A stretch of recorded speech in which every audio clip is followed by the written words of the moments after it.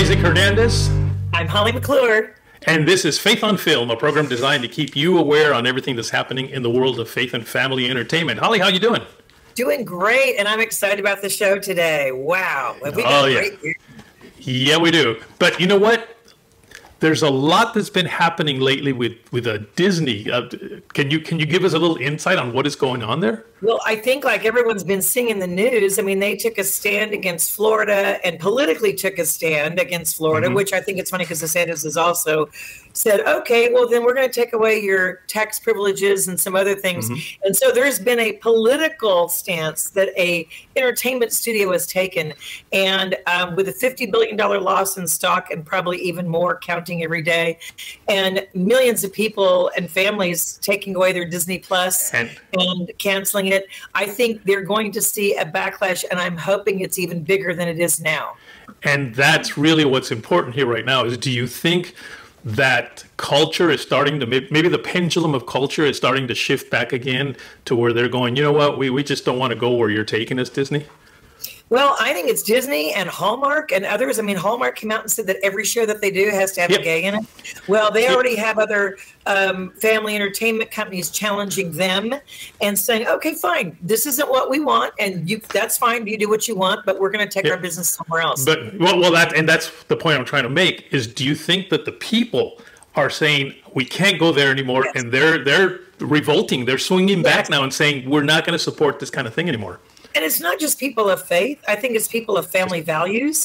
So it is definitely a faith, based people that feel that way, but also family values people that value their family and don't want other values shoved down their throats and trying to coerce their children into something that they don't want taught to their children. So yeah, I definitely think there's a backlash. Yeah. Well, interestingly enough, our guest today also has an experience with Disney right now, which we're going to talk about. She was working on a series that is owned by Disney, and she was let go because she wouldn't vax.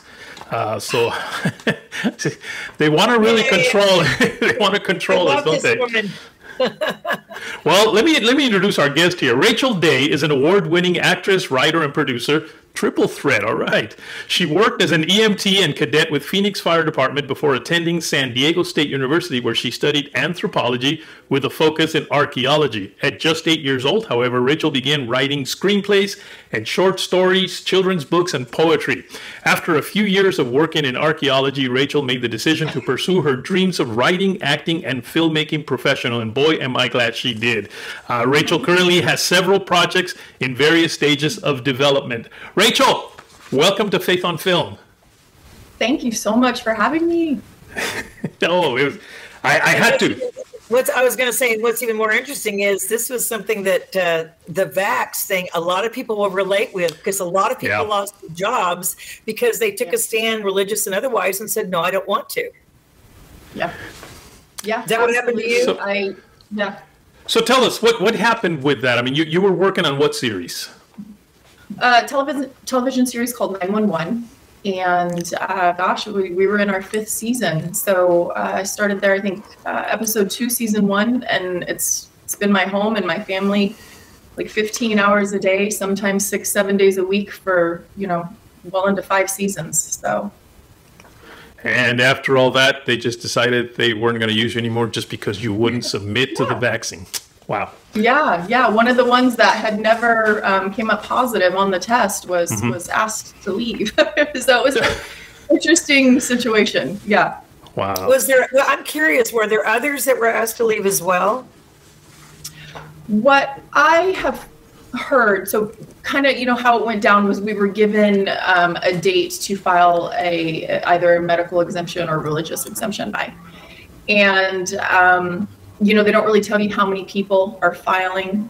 They try to keep it kind of, confidential, so to speak.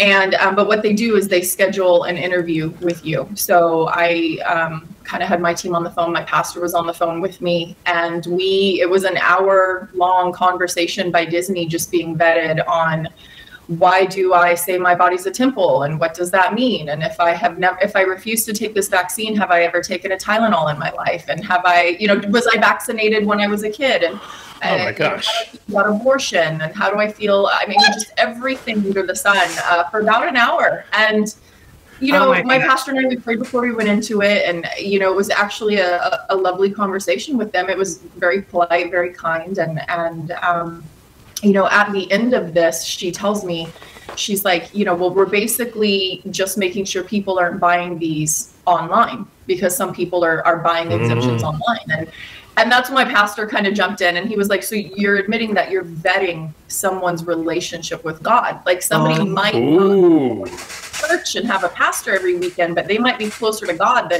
than somebody else in their own walk, their own relationship. And she had to admit, yeah, that's what they're doing. And she said that, you know, after speaking with me for an hour, she had full confidence that, you know, I was who I said I was. And then, about a month and a half later, I received an email with one line: we've taken your exemption into consideration. You can no longer return to set until you're vaccinated, period. And that was it.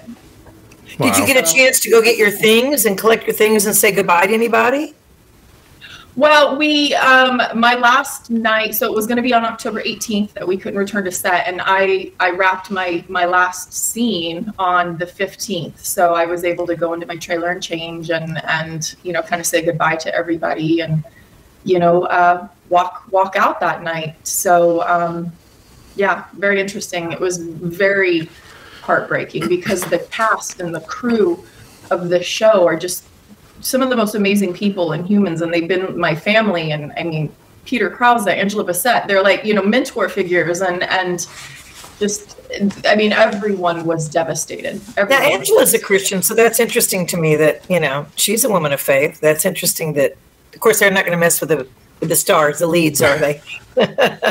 Well, and I don't know if maybe if she did file exemption, if that was approved, or if I do. And here's the thing, like, I have Christian friends who love the Lord, and it's like on their own walk, they have peace about getting it. That just wasn't my situation. So, you know, I can't really say as to, but yeah, she's a lovely woman of God and just an incredible human.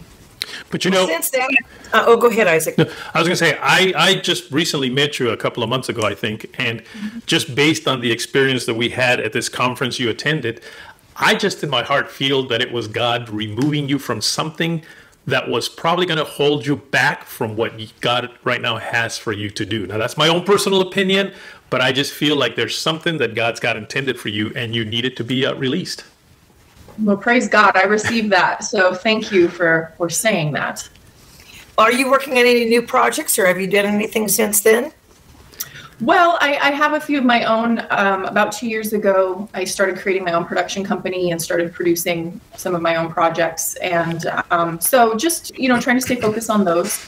The meeting that Isaac is talking about was at a film festival called Content. And I believe it's an international film festival. And what is the exact name of it? It's like international, or it's a film festival? No, it's actually, the name of it changes every year because each year it's like Content 2022, which is where you went. Next year it'll be Content 2023. And it's basically held by, Christian Media Association. It's Christian Media Association Content Conference. Yeah.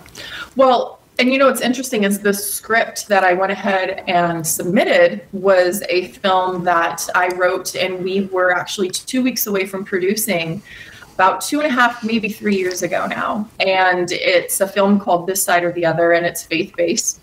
And we spent a year in pre-production, raising funds and everything. We were fully ready to go in San Diego, and the director came to me through an attorney and wanted full financial and creative control, including the copyright to the film. And when I questioned her about this, was like, what is going on? Ultimately, it ended up finally coming out that she had been meeting with a bigger distribution company who said if we took all of the God stuff out, they will give us much bigger distribution. And she knew I would never do that. So I guess she figured the way she could make that happen was to get creative control and the copyright and make those changes herself. I said, not on your life. The whole thing came to a screeching halt, and I was devastated. You know, this was my first big feature film that I was producing and that I had written, and had to walk away from it. And So I put it on the shelf for about 2.5 years, and worked on some other things, some short films and stuff like that I produced, just to kind of lick my wounds.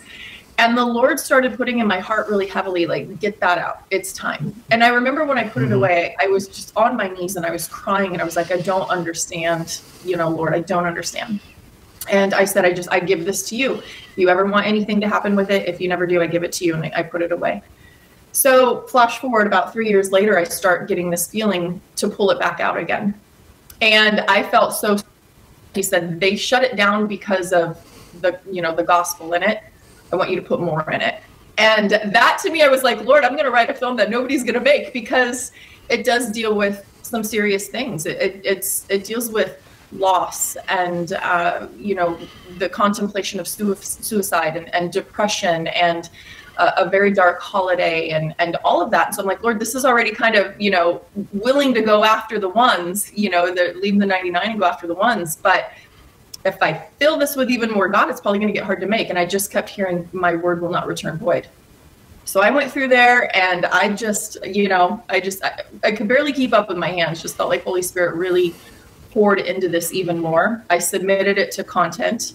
It was nominated for Best Original Screenplay, which is amazing, because most faith-based production companies are like, we love this. We don't know how to, it's not pure flicks. We don't know how to market this, and then the secular world is like, we love this, but take the God stuff out. So the fact that content recognized it and that was brilliant. And to wrap that whole story up and just showing how God moved in that was, I pitched to a panel called Boost. You had 6 minutes to speak about your project. And they basically, their concept was it's faith, filled like-minded Christians who want to give towards like Christian media and arts and stuff like that.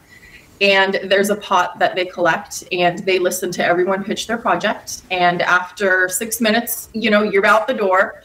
And they said that they were going to go home and they were going to pray about it. It wasn't how eloquently people spoke. It wasn't how great your pitch deck was. It was just led off purely Holy Spirit, how they felt led to divide the money up. Someone might get 1,000, somebody might get 5, somebody might not get anything. And they came back and announced that, I guess only the second time in the history of all of this, that one film was being awarded the entire amount, and that every single one of them knew Holy Spirit to give the entire amount to this side or the other, which was my film that they tried to shut down a while ago because God was in it. So exactly. I see, I can't deny that I need to keep, to make sure that this happens. And that's where I met Isaac. And I mean, any and sometimes it's taking a stand and then God's timing. And I think everyone thinks, okay, if I take a stand, it's going to happen immediately because God's going to honor this. And what I found in my experience is a lot of times you do that and you think, oh, God, where were you? But it's timing. And it's going through a process of a certain thing. And at the right time, at the right moment, then he brings it to pass. And I think it's what I call the suddenlies. God does it suddenly. And I love when that happens, So I'm excited for you because it's going to happen. It's just a matter of when things come together. But good for you to take that stand. Good for you. Thank you so much. And, Priscilla Schreier, I love her. She was speaking before about anytime the Lord is calling you into something different or bigger, there's usually a wilderness season that is going to follow that. And it's always going to involve being willing to lay something down. And that's, it was 3 years with that project, but since I left Disney, it was 8 months between when I left Disney and then when he showed up with Boost. And I think a lot of that is just in that wilderness, you find out what you're really hanging on to. And I know in that season, just huge epiphanies. It was like, 20th Century Fox, Disney, that show, it's like it almost became like a god in my life. Like it controlled every birthday I've had for 5 years was on set. Every weekend, almost every weekend I worked, we would do overnights. I couldn't see family or birthdays or, go on vacations or anything. And just almost becoming an idol of you're so close, like you want to try to get that bigger role or that bigger spot. And just came to the season where I was like, God, all of this is just going to burn up. Nothing's for you. Nobody's getting saved watching 911 on Fox on Thursday or Monday. The irony of what you're saying, no one's getting saved watching 911. I love that. Exactly, right? Yeah. And I just, it was, I realized I was like, this is, it's true. It's great. Yeah. It's entertainment, it's fun, and it's great, but there's something empty in it. There's not life in it. And right. I fell to my knees and I'm like, I just want to just recommit, rededicate just any of the gifts you've given me to kingdom work. And right. that opened the door to an 8-month wilderness that just really, there was a lot of refinement. And I actually went from rebuking it and praying against the enemy taking my job to actually 8 months later where I was like, Lord, I'm down to $41 on my bank account. And thank you for this wilderness, because it changed so much in me. So I think there's a reason, exactly like you said. It's like there's a reason and there's a season. Speaking of Hollywood, I'm just curious. You worked on the show Veep, and I don't know if you worked on it very long or not, but that's an example to me of a very liberal Hollywood. Did you come against other bias when you were working on other shows like that, or did you find it as a place where you could witness and you were free to discuss your faith? It's the second one. And I remember, always just telling the Lord, I'm like, Lord, I don't understand. You gave me a missionary heart. I thought I would be making documentaries and, Jerusalem and doing archaeology and all of that. And you've given me this passion to write and act in Hollywood. And I'm booking these shows and here. And it was literally a conversation I was having driving to work at like 3 a.m. And I felt him say, I've made you a missionary in one of the darkest fields in the world with a global outreach. True. And that really changed I was like, woo, and it wasn't like you didn't audibly hear, but it was like this concept just instantly in your spirit. And I just started praying. I'm like, okay, well, use me. I always did my best to have good character, but I didn't really talk a lot about the Lord, because it is still, you navigate that area and you're like, okay, let my actions and my everything be a witness that way. But once I started praying, I'm like, give me boldness, give me fresh grace and use me. I would have encounters in the middle of the night with a PA who was day playing on our show, which meant that they were like working that one day and, you may never see him again. And, just the opportunity opened up to just end up praying with people on set, and people would come to me and say, Rachel, I know you don't know me, I'm just here for the day, but I feel like you're a safe person to talk to. And they would talk to me about, just struggles and depression, and we'd be able to pray, and I would give them scripture. And I started praying. I'm like, Lord, there have to be more Christians on the show. Like, will you open my eyes? And within a few days, I realized that there were quite a few of us on that show, and that even our set medic, he's usually, set medic's usually the first one in, the last one out, because they've got to be there when everyone's there.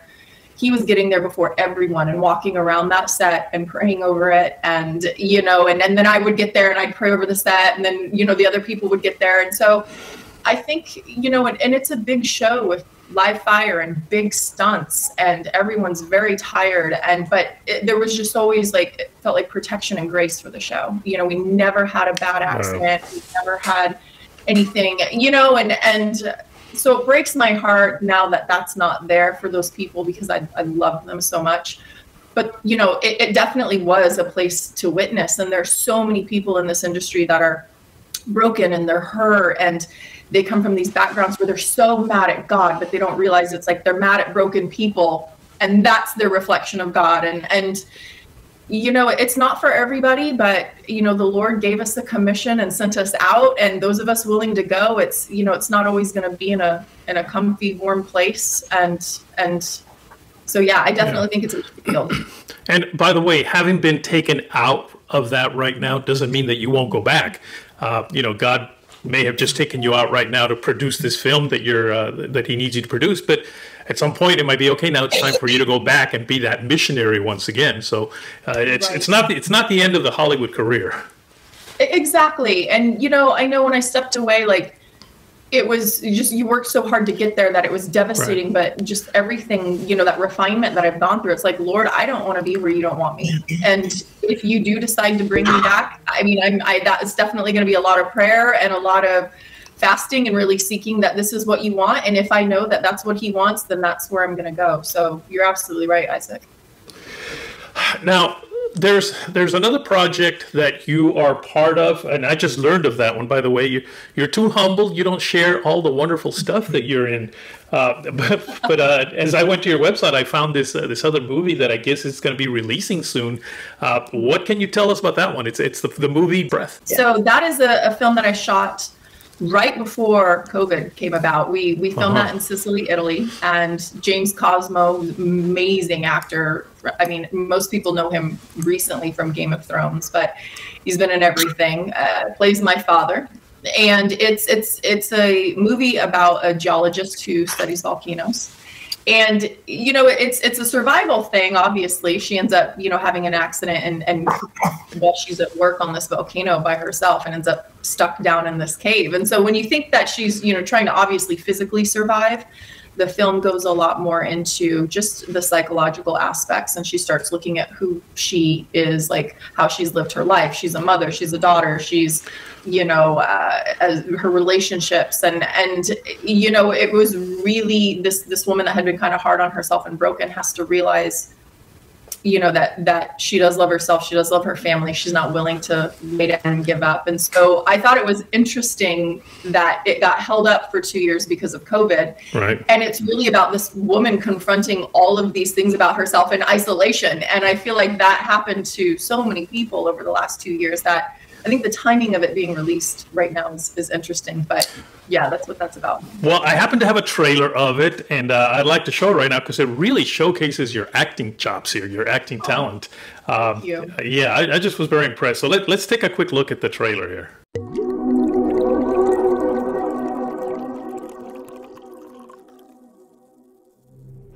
Mommy, you remember what day is today? Happy birthday, sweetheart. My name is Laura.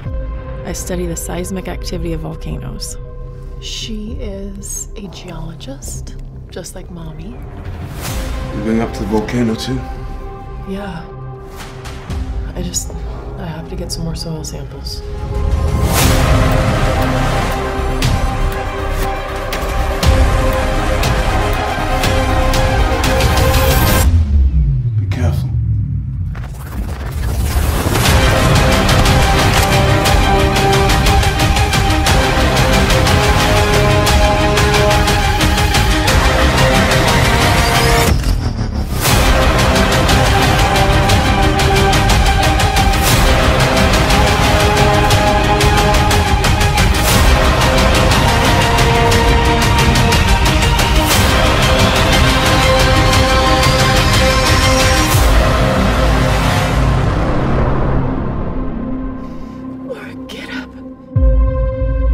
Definitely looks intense, huh? It sure does. My goodness. And I mean, you sold it to me because I really thought, oh my gosh, she just hurt herself. Yeah. Now, this isn't a faith-based film? This one's not, no. But it obviously must be very inspirational, though. Yes, it is. So yeah, the director, John Riel, he and his sister, they also wrote it. So Adriana Marzagali. And you know what I love about them is that if you look at his films, they're very strong, strong women are the characters. And I loved that. I was drawn to that. And, you know, they're brilliant writers. They're great storytellers. And I had worked with them on a project about 3 years ago before this called The Music Box. And we just, you know, we all got along wonderfully. We had the same passion for filmmaking and storytelling. And, you know, I mean, underneath it all, obviously there's that aspect of just what is inside you that you have to cling to, what is your strength. And so, you know, I think it's a beautiful story. And while it's not, I wouldn't say faith-based, that there's definitely elements to it that, you know, you need to decide, like, where are you getting your strength from? What do you cling to when you're in a situation where it looks hopeless? So. Oh, hold on, Holly. There, go ahead. You're on now. I had muted you. I was pausing. Who's going to be releasing it and when? Is it a distribution that's going to be national? Is it a Fathom event? What type of thing is it? Yeah, I'm still learning all this myself. So I believe the last thing that I saw on there said that they were talking about releasing to streaming platforms. But I think that's still, I know we're getting closer because we're starting to see more trailers and we're starting to see articles about it. But as far as what Real Dreams has decided on doing, I'm not sure yet. So we'll just have to stay tuned for that. Well, if people want to reach out to you, how would they do that? An email, a website? How would they reach out to you and maybe then learn a little bit more about what's going to happen with this movie? Absolutely. So they can email me at truenorthmessengersmedia@gmail.com. And that's an email for the production company, and that's an email that I have access to. So I'd be able to hop in there and just see what's coming in and answer any questions. And yeah, I would love to connect with people. Are you on social media? Are you on Instagram or Facebook? I'm so bad at it. My management is constantly telling me, you need to post more and you need to, and I'm just...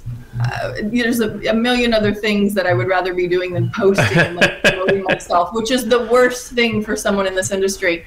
But yeah, especially if you're promoting a film.